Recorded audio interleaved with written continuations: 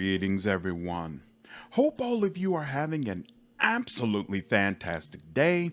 We are back again with more Solasta, and this time Tactical Adventures has announced brand new DLC for the game. Solasta Inner Strength will launch on November 14th, and let me say up front, this is an update a lot of you are going to love. As usual, there are chapters down below if you want to skip around to different content.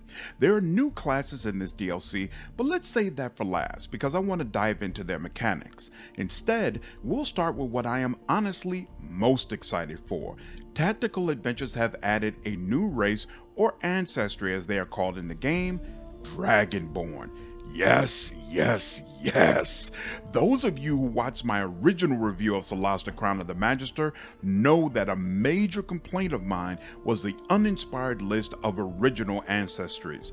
Dragonborn is a strong step in the right direction, and they look absolutely fantastic.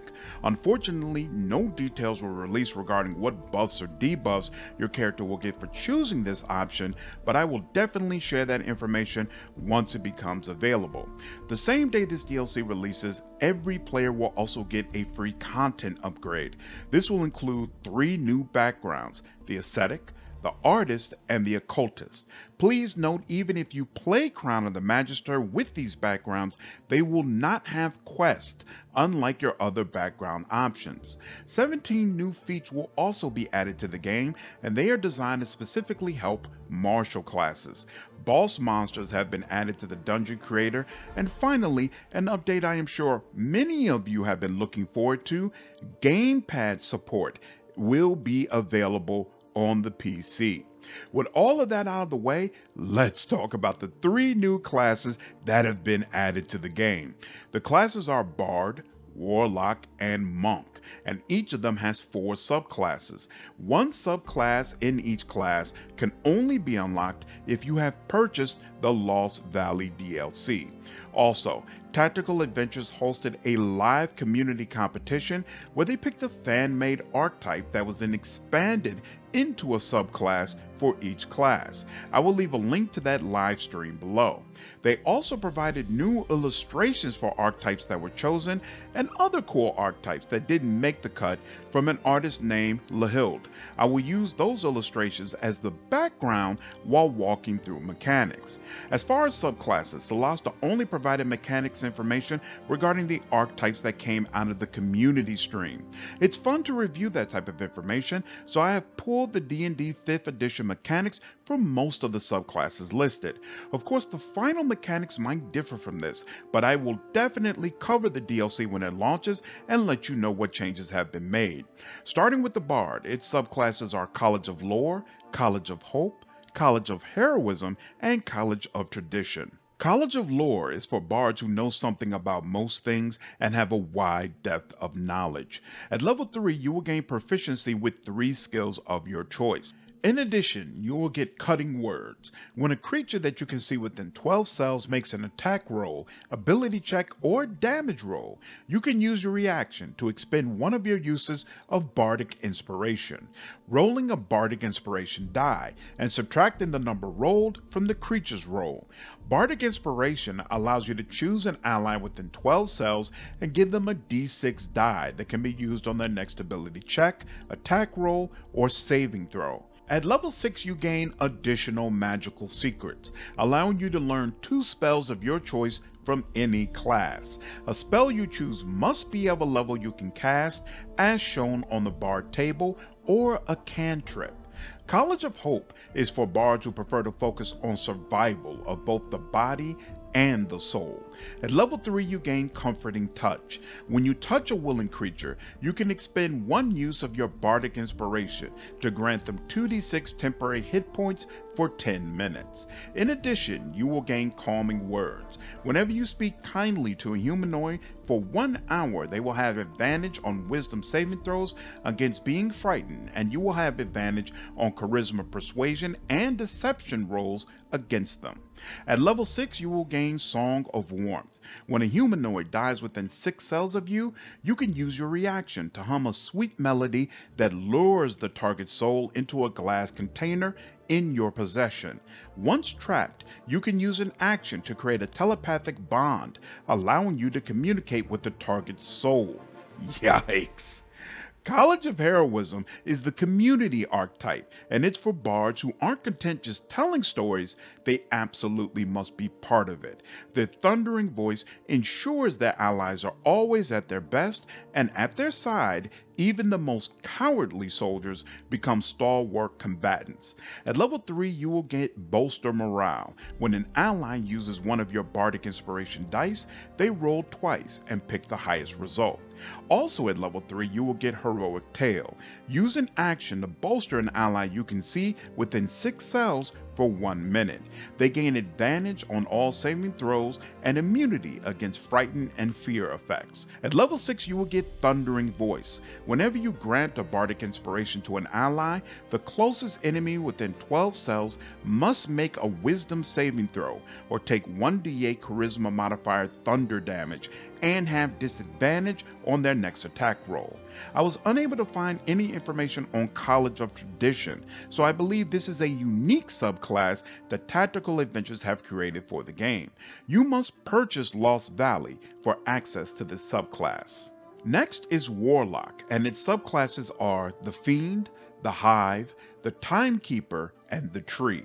The Fiend subclass is for those who have made a pact with a fiend from the lower planes of existence, a being whose aims are evil, even if you strive against those aims. As a fiend, you will get to choose from an expanded list of spells when you learn a Warlock spell. At level 1, you gain Dark One's Blessing. When you reduce a hostile creature to 0 hit points, you gain temporary hit points equal to your Charisma modifier plus your Warlock level. At level 6, you gain Dark One's Own Luck. When making an ability check or saving throw, you can add D10 to your roll. At level 10, you get Fiendish Resilience. You gain resistance against one selected damage type.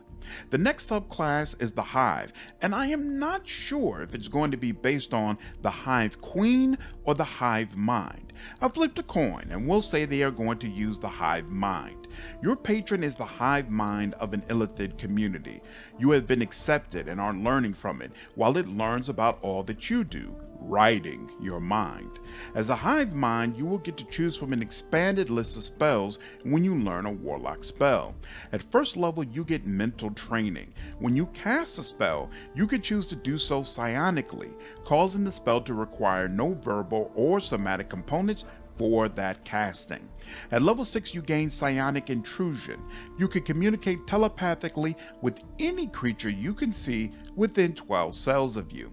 At level 10, you get Mental Blast. You can use your action to send a mental blast at a hostile creature within range of your telepathy. The creature must make a save against your DC or will have disadvantage on all attacks until the end of its turn, and any creatures attacking it will have advantage on their rolls. Next is a subclass I am most excited for, the Timekeeper. Timekeepers are strange and mysterious entities who exist beyond the fabric of time and space. You've made a pact with one, allowing you to make small adjustments in the endless flow of the river of time, as unnatural as it may sound. Any Doctor Who fans in the community? No additional spells are listed in the write-up for this class, so Tactical Adventures might not have figured that part out yet, or perhaps they are not going to use it. At level 1, you get Curse of Time. Enemies you damage will take half of your proficiency bonus in force damage at the start of their turn for the next minute. At level 6, you get Time Shift. After taking damage, you can, as a reaction, disappear into a time rift and heal back the damage you received. At level 10, you get Accelerate. You can use a bonus action to give an ally haste until the start of your next turn. I believe the Tree is a unique subclass, as I was not able to find any information on it, and you must have the Lost Valley DLC in order to use it. Quick note before we go over the Monk subclasses: if you enjoyed this video, I would really appreciate you hitting the like button. This information tells me which content the channel is enjoying and helps my videos spread to more people. I really appreciate all of the support. The last class is Monk, and its subclasses are Way of the Open Hand, Way of Survival, Way of Light, and Way of Freedom. Monks of the Way of the Open Hand are the ultimate masters of martial arts combat, whether armed or unarmed. They learn techniques to push and trip their opponents, manipulate ki to heal damage to their bodies, and practice advanced meditation that can protect them from harm. At level 3, you will gain Open Hand Technique. Whenever you hit a creature with one of the attacks gained by your flurry of blows, if it fails a save, you can knock the enemy prone or push it away from you.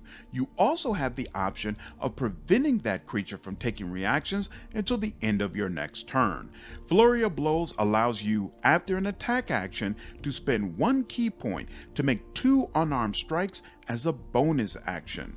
At level 6, you gain Wholeness of Body. As an action, you can regain hit points equal to 3 times your monk level. At level 11, you gain Tranquility. At the end of a long rest, you gain the effects of the Sanctuary spell. While in this state, whenever you are attacked, the hostile creature must make a Wisdom saving throw, and if it fails, they must either choose a new target or lose the attack or spell. Monks who follow the Way of Light help to keep isolated settlements safe from the many creatures of the dark that lurk around. At level 3, you get Luminous Ki. You learn Light and Shine cantrips. Additionally, whenever you hit a creature with one of the attacks granted by Flurry of Blows, they automatically start emitting bright light until the end of your turn. At level 6, you gain Radiant Strikes. Anytime you strike a target affected by Shine or Luminous Ki, you deal an additional 1d4 radiant damage. At level 11, you get Blinding Flash. As a bonus action, you can spend 2 ki points to generate a burst of blinding light that forces all creatures within 3 cells of you to roll a Constitution saving throw. Anyone who fails takes 3d6 radiant damage and becomes blinded until the end of your next turn. Unfortunately, I could not find any information about Way of Survival. Way of Freedom is only available if you have the Lost Valley DLC, and it also appears to be a unique subclass, so Monk might have 2 unique subclasses unlike Warlock and Bard. That is all the information I have regarding the Solasta Inner Strength DLC. I look forward to sharing even more information with you on November 14th when this content is available. Hope all of you enjoyed this video. If you did, please leave me a like, share this content, and subscribe to the channel if you haven't already. I will see you all in the next video. Take care.